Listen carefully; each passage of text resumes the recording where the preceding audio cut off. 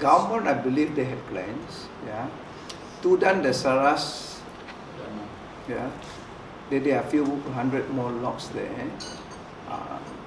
From information we gather, a few hundred of them will be moving there. And whether or not confident of resolving the whole thing by the year 2020. For me, I always want to believe. We must start somewhere. We must always try. Try and try. If we cannot achieve 100%, by then if we can achieve 90%, well, good. We have 90% to say, yes, we tried, we already achieved 90%. Yeah, not 10% may take another month or a year. But start, we must start.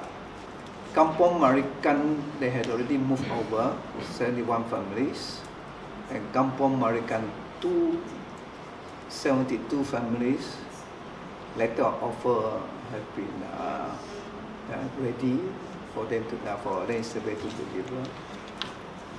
So we are hopeful, yes. We are moving the right direction, yes. Dato, one automatic question.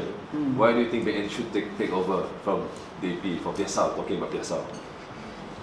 I rather put it in this for voters to decide whether should be to elect someone who goes in together with Adnan to do things for them, or someone who cannot be together with Adnan to do what Adnan would like to do. For myself, of course, I would like to do this. I say I would like to fight for this, I want to do this. Yes, this is my area. I want to do this with the strong support of our CM. I hope to achieve this. And these are the things in front of me that I want to do for people of Mary. So for Piasau itself, what are issues that you think should be taken? Piasau issues to be taken. These are the few issues that I have mentioned. Land, housing, transport, security, job opportunities, businesses.